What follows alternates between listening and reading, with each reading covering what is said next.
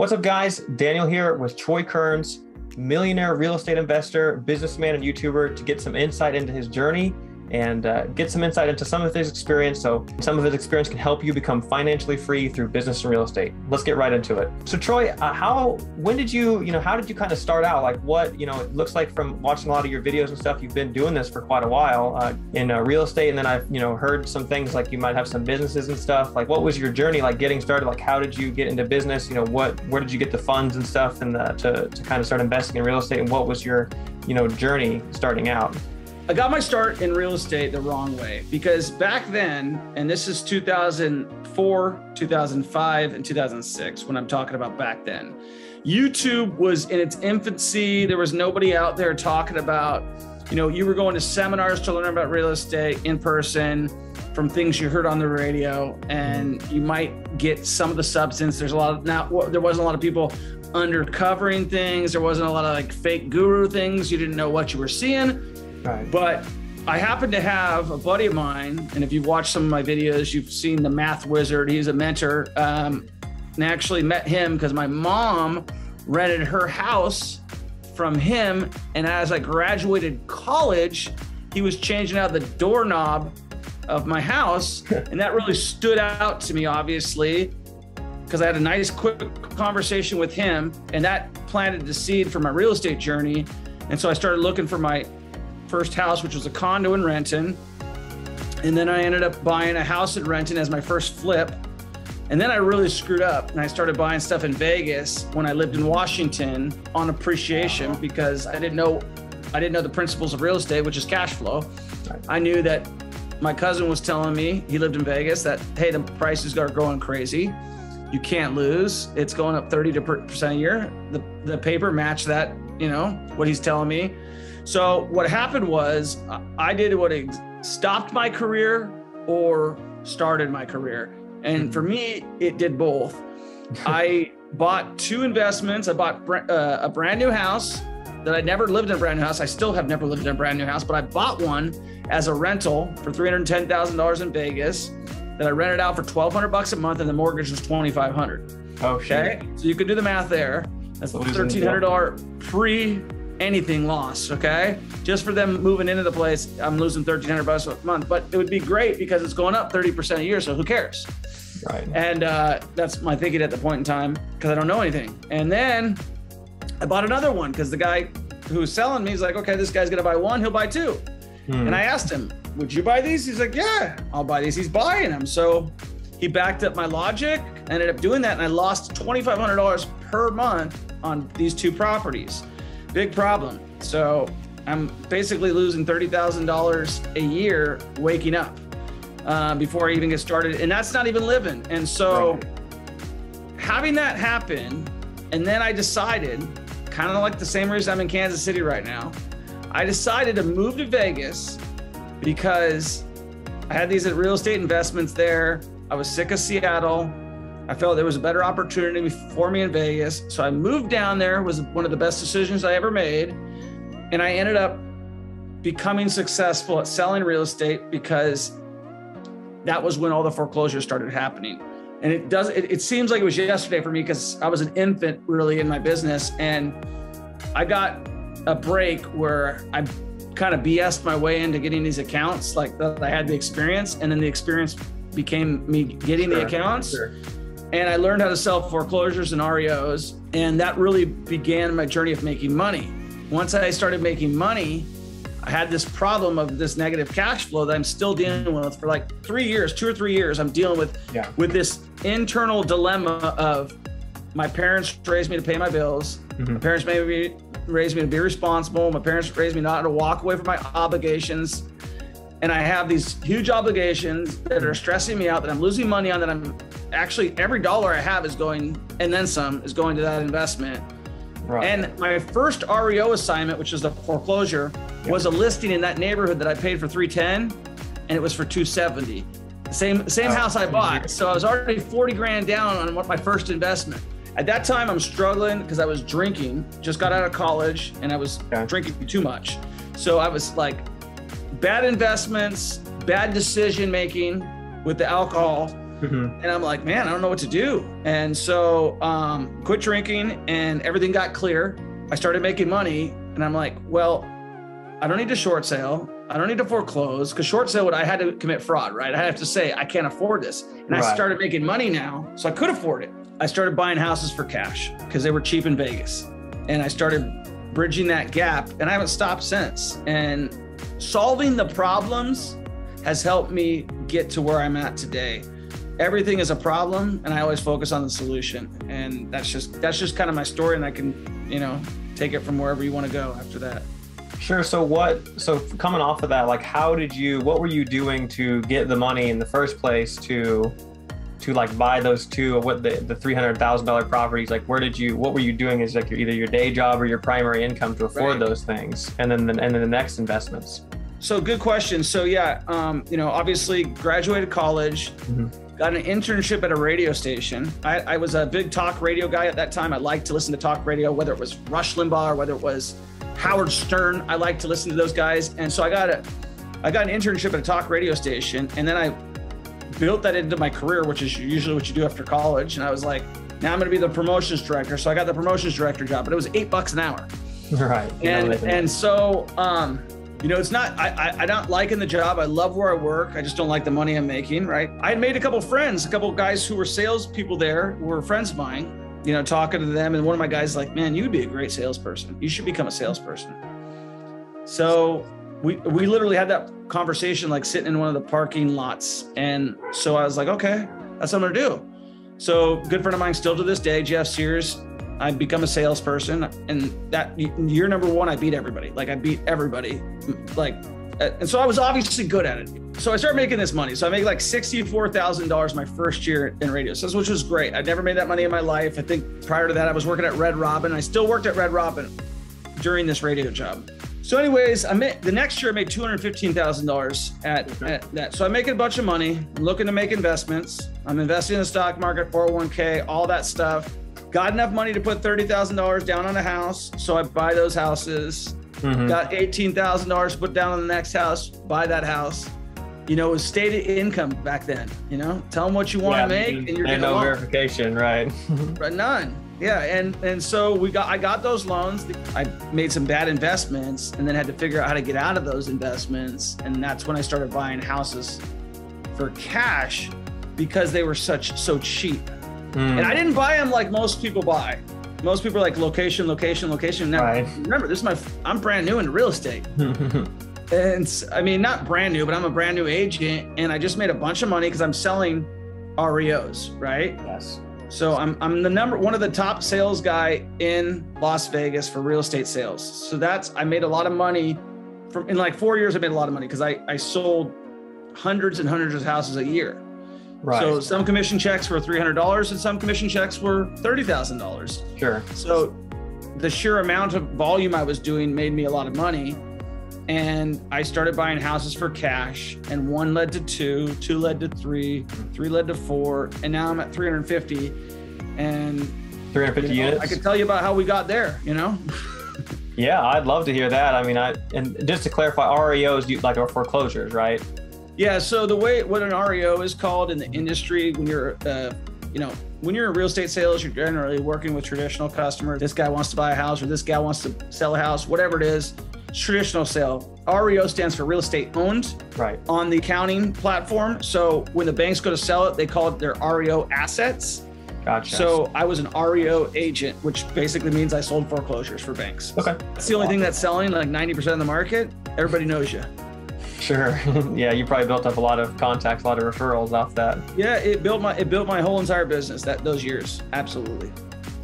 And so are you still actively like selling real estate right now, or are you just like 100% into I just posted about this last night. Like, the best thing that happened to me was I moved to Kansas City too, because I've had this identity crisis for the last like probably 5 years. Like I've been able for longer than 5 years to retire, but I've still been like, what if the REOs come back? Like I've still kept my license and I've been active and still communicating with those people to try to get that business. And then I'm just like, you know what? It's time to walk away from the possibilities of it coming back, because keeping your head in that game is keeping me out of all the other games that I want to get in. So I was active as an agent up until last night. Because really? I really decided, like I don't really sell for people anymore, but like when you're flipping, it would be nice to know, like, hey, if I go on an appointment and I'm not going to be able to get the deal, I can probably get the commission at least. Yeah. Right? So holding on to that was, you know, holding me back, just in my mind, not anywhere else, just in my mind. Yeah, you can only really focus on one thing at a time, you know, as your primary role. Yeah, I'll disagree with that a little bit. Okay. I own a towing business. I own a bunch of other stuff too. I've got multiple things, but it's hard to focus on things that are taking your brain space. That's a good point. Yeah. So is the towing business, are there other businesses? Are you like a passive investor in, or you know, how is that working for you? So my problem is my wife says I'm a doer and a dreamer. My two biggest problems. I dream and I do. So it's a good combination, but like I got my car towed in Miami and like that was enough of a seed to like plant a towing business in my brain. And when that opportunity arose and I worked deals for a long time. I don't care if it takes me a long time. So I talked to these people about buying I bought the business, rebuilt it, built a towing business, and you know, was towing a ton of cars all over town in Las Vegas, making lots of money for normal people, but really it's a very negative business. And I was getting a lot of negative press, not for me, but for just my headspace. Yeah. The local governing body who regulates the towing industry is called the Nevada Transportation Authority in Las Vegas. And they're not nice guys. They think that business owners are criminals because they're all retired cops. And they treated me like a criminal. I honestly know what it feels like to be treated as a criminal, because I felt like, I literally spent about $70,000 with attorneys fighting these guys for legal tows that I did. And that's when I realized, man, this business is politics, number one, and number two, I'd rather go back to real estate. Yeah, definitely a more positive vibe. So how did you go from, you know, 1, 2, you know, 3, 4, et cetera, all to 350 houses? Because me personally, I have a duplex and I just bought another house, and my goal is 1,000 units, you know, and to acquire a lot of units. It's a great goal. I would say make it bigger. Absolutely. No, it's because like I never had a goal of even 350 units. Like I just knew I wanted to be rich. Like that. Yeah. Like the goal was just be rich, right? And then the stock market wasn't my play, and that wasn't really working out. And so real estate, it just became easier. And I had been in the stock market for a long time, but real estate was easier, faster. So how did I scale? Well, time is on your side with real estate, as you know, right? So you start at 21 or whatever age you started. I started at 24, but I bought bad investments, right? And so I would say, like, I felt like a little bit I had to make up for lost time. And so because the houses were so cheap and because I was making so much money, I really was a competitive guy. And another friend of mine was competing with me, and he was going to win. So we were competing, and I think he had bought 30 houses at that point in time, and I was pushing 50, and then he kind of quit and sold all his stuff. And he says to this day that was the single dumbest decision he's ever made in his life. He's still an active agent in Orlando. And when we talk about my portfolio, he's just like, I can't even believe I ever sold that stuff. Because he sold it like for 10 grand. It went up. He bought it for 25. It went up to 35. He sold it, you know. And now those assets that are worth 25 are worth, you know, 300,000. Right, especially now in a really, really hot market like this one. I looked for cheap markets. You're in Smithville, buy in St. Joe. They're $5,000 a piece. They're $10,000 a piece. You know, it might not seem like might not seem like the right play right now, but in 10 years, when you're 31 and you've got 50 houses in St. Joe that you are all in for like $1 million or whatever that you cobbled together. I just believe that markets are great. You know, when the price goes up, that's great. But cash flow is everything. Cash flow is king, yeah. And, you know, all these guys that talk to you about how many units they have or how much equity they have. Yeah. Like you said, through accelerated depreciation, which if I was your age, you should be pretty proud of yourself. I didn't know what that was even 5 years, maybe 10 years ago, right? Like my accountant even told me, he's like, hey, when I bought my first commercial building, he's like, you know, you can do, he just didn't explain it to me the way I understood it. Right. And then finally I went to a bunch of seminars, heard that enough times. I'm like, oh, why didn't you tell me about this? He's like, I did. So basically through cost segregation, another good rule of thumb is you can take about 30% of the total building cost and write it off as a loss against your federal income taxes. Okay. So okay. I made negative $229,000 last year. Okay. On paper. Right. Which means that allows me to carry back that loss to go recapture the tax dollars I paid in 2020, 2019, and 2018. If I did pay money, I could carry that loss backwards to go and get that income. And is that law just like a whole new set of laws in the tax code, or is that just for a specific period of time due to COVID? It's through the CARES Act, so I think Okay. it's through a specific period of time for COVID, but you'd have to talk to your accountant. Sure. What advice would you give to a young person like myself or somebody just getting into it? You know, what is the first thing that you'd probably go do if you had to restart again and get into real estate and become financially free? Film everything. Okay. I didn't really believe in social media I kind of ignored it for the last 10 years. And so, my buddy Ryan Pineda really showed me the power of it. And Okay. so that's who got me into it. And you can always learn from other people. So my biggest advice would be to get on YouTube and follow people who are smart and who are giving stuff away right now, like myself, like anybody who's got something to offer where you can learn something from, because that didn't exist, like I told you, when I started. Sure. And it's because people understand the power of their personal brand right now, which has never existed, like probably ever. Yeah, so now it's existing because of social media. So I think that the power of the personal brand, like we talked about earlier with my decision-making ability with the bank, stuff like that, all of it played a part of that. And so, because I believe in my personal brand, I believe in my personal reputation. And so being able to demonstrate that on your own through social media and through your knowledge base and through your network and stuff like that is a key element. And then the biggest thing would be to start right now. Do not wait another day. Do not wait another minute. Start right now. There is nothing that is stopping you. Like, people are so freaking lazy. Like, if they just called me up, I could give them money for trashing out houses. It's a living. You can make $300-400 a day doing it. Yeah. And people are too lazy to do it. They'd rather collect unemployment. So, this firsthand. Oh yeah, 100%. It's all about just your ability to get out and do the work. That kind of goes into my next point, or next question is like, what really motivated you to start your YouTube channel, and then what's your driving force behind doing it? Because you're probably already, I assume, pretty financially free at this point. What is the motivation now? Yeah, I'm financially free except for I got a YouTube channel, right? Like literally, my YouTube channel probably cost me about $7,000 or $8,000 a month. Wow. Because I have 3 full-time editors, right?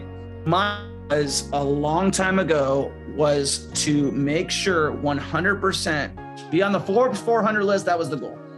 And then I took it a step back and I said, well, maybe that's not attainable, right? Maybe I can't be on the Forbes 400 list. Maybe that's not attainable. So I said, I'm going to build a company and take it public. And I started looking at all these REITs and I'm like, wait, Wall Street's just a debt instrument. I don't know if you know that. It's just a debt instrument, right? It's other people financing other people's debt, whether it's Uber, whether it's this, whether it's that. It's other people financing other people's debts, right? When I understood that, I was like, well, I could take all my equity back out of my investments, build a REIT, and help people get real good returns, because I'm not buying the crap that these other guys are buying. I'm buying good stuff. Right. Like, you're not making money on the big mall that's sitting empty. These are just, most REITs are just set up for accounting purposes. And really they give like a 1 or 2, 3, 4% return, really. Right. Yeah. Cause you wouldn't need to take anything public if it was all cash flowing and positive.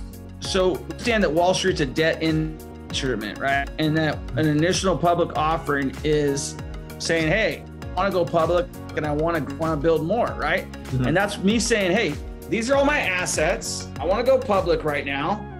And I'm basically doing a refinance with all these stockholders' money to take all my initial investment back out at probably a diluted return, because that's what Wall Street's all about.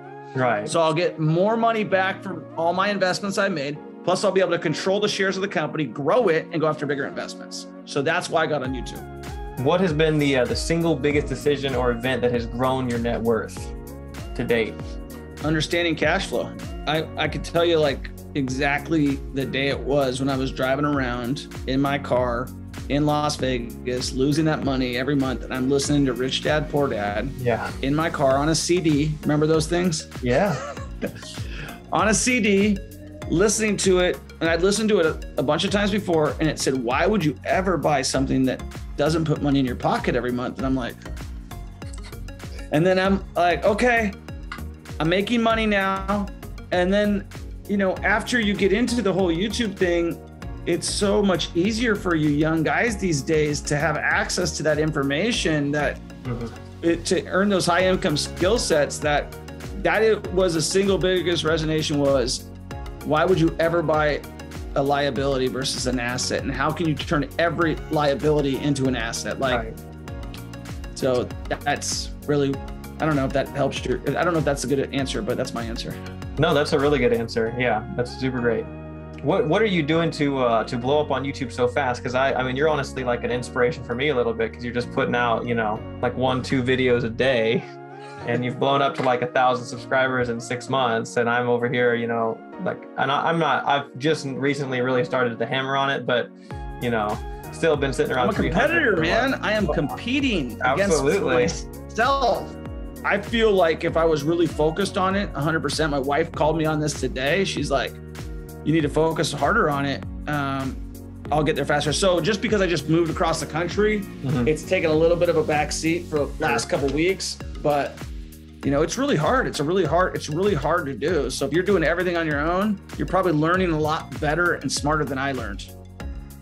Yeah, I'm trying to get help as much as I can, you know, because I only have so many hours in the day like yourself, but like you said, there's just certain, you know, constraints on your focus and time and stuff. Right, for sure. Well, cool. Well, thanks, Troy, and I'll let you hop off. I'm sure you got lots of stuff to do. All right, thanks, Dan. Appreciate it. All right, have a good day. See you.